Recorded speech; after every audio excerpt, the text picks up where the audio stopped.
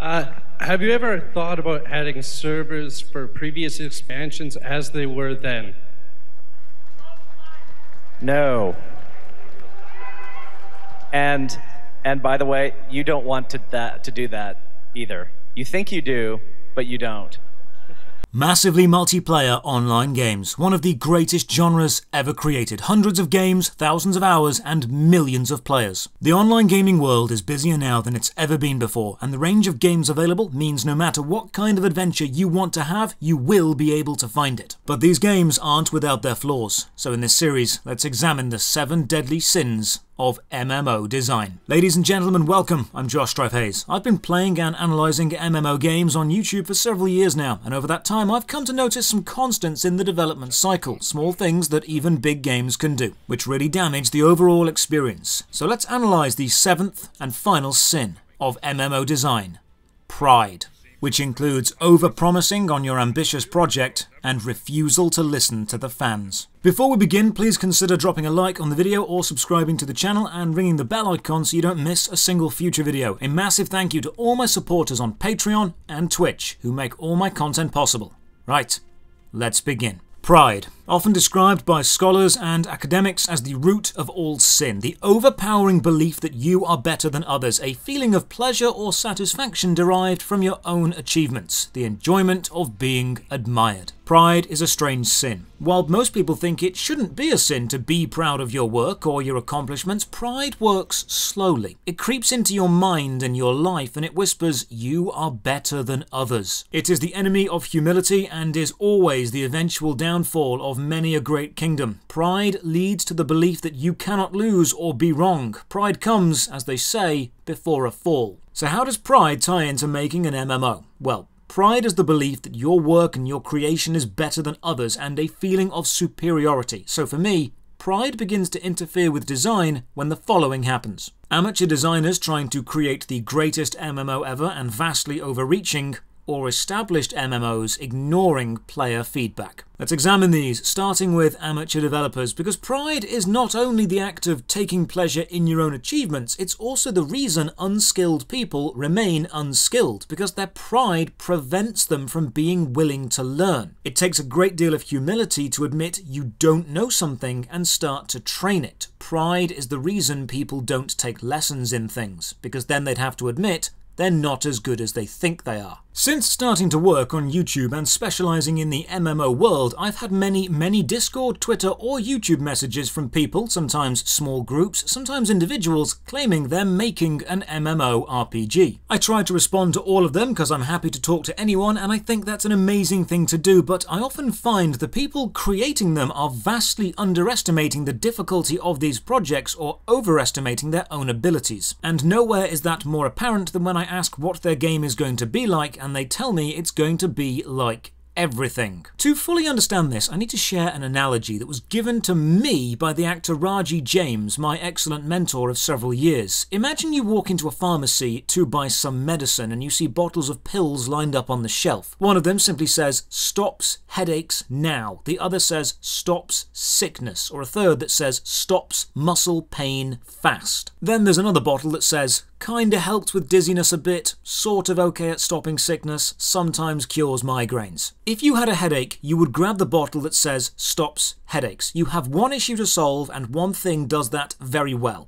If you were sick, you'd grab the sickness pills. No one, ever, grabs the sort of good at everything pill, because they never ever suit anyone in the moment better than the specific pills. Games, films, books and all forms of entertainment media are the same, MMOs are included. If you want to take down giant anime style bosses with over the top classes, you play Terra. You don't play Terra for crafting or story, and Terra knows this, so there is little to no crafting and the story is almost impossible to find. You play Terra for the big fights. If you want to play a game with good end game raiding and lots of bosses and mechanics and very well defined roles and classes, you play Warcraft. Warcraft doesn't have open world player housing or open world jumping puzzles or trade routes you can set up between towns, because it does not want to be those things. It could add them, but it chooses not to. It knows it's a dungeon and raid game, and while it may have other elements, it knows, and players know, if you want high quality end game raiding, you go for Warcraft. What about slower paced, relaxed skilling gameplay where speed isn't essential and the fights aren't always epic and flashy? Well, old school RuneScape has that covered. They know the limitations of their system and the engine. They know what they can feasibly create and they push toward that. It's click and wait, it's much slower paced, and people are fine with that because there is a demographic that demands this style of gameplay, and RuneScape does that better than anyone else. In each case, the game knows its demographic, and just like the labeled pills from earlier, they know exactly what problem, what type of player boredom they're trying to solve. They know the type of player they want to attract, and that is who they make content for. But what happens when a game tries to do everything? What if you want an easy to get into casual experience that also caters to the hardcore, where you can get decent items and not have them be outclassed every expansion, but also want slow skilling and fast skilling and slow raids and fast raids and everything? Well, you end up with Guild Wars 2 with its horizontal progression. Guild Wars 2 does have jumping puzzles, and crafting, and raids, and dungeons, and cosmetics, and guilds, and player versus player, and has often been described as wide as an ocean, deep as a puddle. Because while it has all these systems, it hasn't focused on any one of them to become an industry leader in it. You can play the entire game and ignore almost every system and still effectively finish the game, meaning no single system had any actual importance. It is still a well-made game with excellent voice acting and very enjoyable main story. It just tried to have absolutely everything in it and be all things to all men. And just like throwing every topping onto a pizza, it doesn't quite work. New developers fall into this trap all the time. They want to make an MMO, and they don't just want to be world class at one thing, they want to be world class at everything. So instead of choosing one system and saying, we are going to do this better than anyone else, which could feasibly happen, they simply state the unmeasurable, often unachievable goal of, we are going to do everything better than everyone else. If you were designing an MMO right now, ask yourself, why will players play your game? If players want raiding, they'll play Warcraft. If they want crafting, they'll go to the Elder Scrolls Online. If they want story, they'll play Final Fantasy XIV. Unless you can do one of those elements better than the other games, they will not play yours, and if you try to have all of them and be better than all of them and you fall slightly short on all of them, which is highly likely, then you're giving no one any reason to play. If your pride as a developer prevents you from stepping away from the I'm going to make the best game ever mentality, then you will end up making a mediocre game in every area, and players do not stick with mediocre products. It's important to note, I'm not saying don't try and make an MMO. I will support anyone who tries fully. Just realize that you must decide what matters most in your MMO and focus on making that element as good as it can be. And believe me, that element is not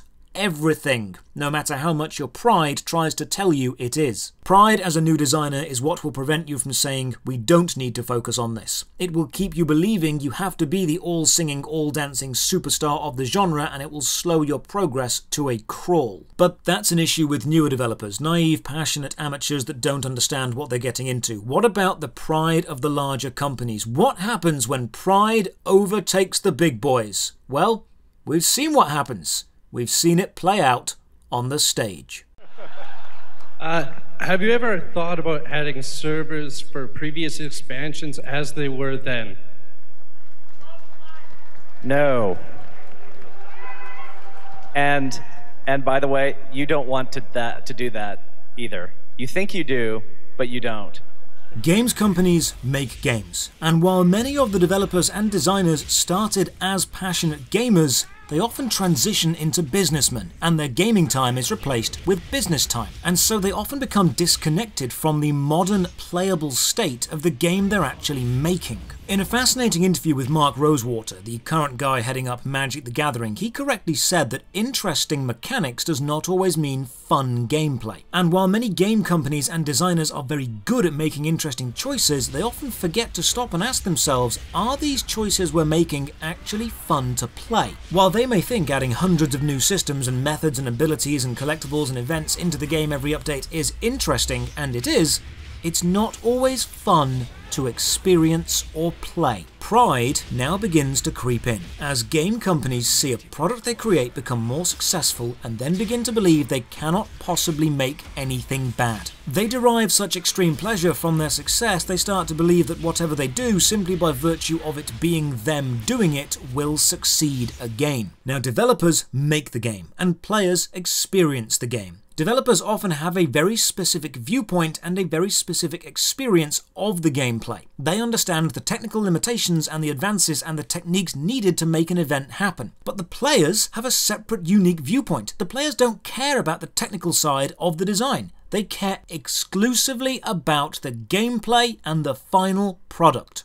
Game design is a complex thing. I watched an interview with the creator of Dead Space, one of the best horror games of all time, and I discovered that the tentacle sequence in the ship was so complex to make it almost broke the development team. They had to invent new technology just to make it, but they did. Now, players don't care it was stupidly complex to make. Players just care it was a good, fun part of the game. If you're in charge of planting a forest, then you will likely be able to see the entire forest from high up, but you won't know the situation moment to moment on the ground. If I'm in charge of checking the tree roots within the forest, then I have a much closer real-time view, but I cannot see the whole project. We have different views and experiences of the same project, and only by communicating can we both fully understand how it's really going. If our pride convinces either of us that we're more important than the other, then we will believe the other has nothing to offer us, and we both stop communicating and lose out on vital information. When pride rears its egotistical head, designers stop listening to players. The understanding of the player base and the experience of the day-to-day grinder is suddenly irrelevant to the massive multi-million company because you couldn't possibly know better than them, could you? Pride is what stops companies from creating the product the player base wants by listening to feedback from its most passionate and experienced fans, and instead makes the product that it feels is best exclusively, regardless of player input. Pride, if you want to be successful, can often be your enemy. When pride steps down and developers listen and accept they may have made bad choices throughout the time and they might not have all the answers, we get the products that players want. Old School RuneScape, Classic Warcraft, Arcade Unchained. Old School RuneScape polls every major change to the game, and if the suggested change doesn't reach a certain percentage of approval from the player base, it doesn't go ahead. The developers listen to the players. The design viewpoint and understanding mix with the player viewpoint and moment-to-moment gameplay understanding, and Old School RuneScape advances in a way both designers and players agree with. Pride has been removed, progress is made. Oh, also that you think you do but you don't guy, the one who was so rude, arrogant and dismissive to that passionate fan who politely asked about vanilla servers. He was the same guy that had to announce Warcraft Classic several years later, which went on to become one of the most successful things Warcraft did in years. You can almost see the pain in his face as he does so. Oh, he's now in charge of Warcraft as well. Let's hope his pride doesn't get in the way. Again. Pride, the root of all sin, the belief that you are better than others and so infallible to error. It will convince you that your work must be greater than anything else ever existing. It will prevent you from listening to others because others are beneath you. It will do absolutely nothing to help you create a product that people actually want. Pride, the seventh and final sin of MMO design. So remember, designers, when you say, "I know exactly what the player base wants without even asking them," you think you do, but you don't. And there ends the 7 Sins of MMO Design series. Thank you for watching. Another huge thank you to my supporters on Patreon and Twitch who made all my content possible. If you're enjoying the series, then please consider supporting the Patreon from only £1 a month. Or come chat to me live on Twitch or join the Discord, links in the description below.